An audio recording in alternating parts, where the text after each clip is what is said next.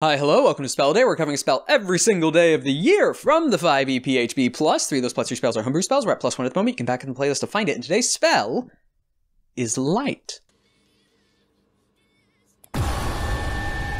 Evocation Cantrip, casting tempo 1 action, range of touch, components of herbal material, a firefly, or phosphorescent moss. Duration 1 hour. You touch one object that is no larger than 10 feet in any dimension. Until the spell ends, the object sheds bright light in a 20-foot radius and dim light for an additional 20 feet. The light can be colored as you like, completely covering the object with something opaque, blocks the light. The spell ends if you cast it again or dismiss it as an action. If you target an object held or worn by a hostile creature, the creature must make a dexterity saving throw to avoid the spell. Huh. I mean, in general, talking from the get-go, this is a cantrip. You can only have it on one object. It's not concentration. It lasts an hour.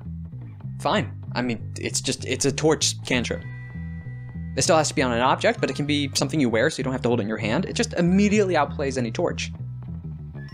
Outside of range, torches technically have a 30-foot dim light, then... No, 60-foot radius of dim light and 30-foot of bright light, if I remember. Might be getting that wrong. But you don't need to hold it. You can cast this on objects, and you can cast it... You have to touch it, though. Kinda sucks.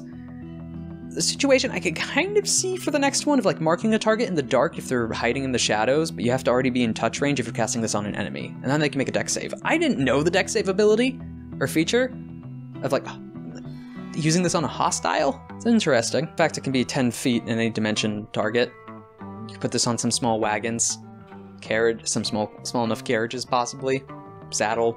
You can make a lot of things glow. Also just cool visual effect. Again, not concentration. Have it on a glowing sword. Neat. Glowing helmet, glowing glasses or goggles in the helmet, so you have this like beaming eye complexion. That might blind you, actually. 9 out of 10! This would be used! Because it's a cantrip. Easy to get. Easy to use. Sure, it takes a few cantrip slots, so that's probably the only downside, which is why it's not 10 out of 10, but it's not concentration, lights up an area.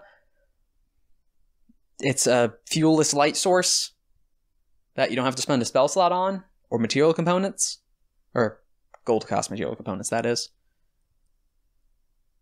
Yeah, 9 out of 10.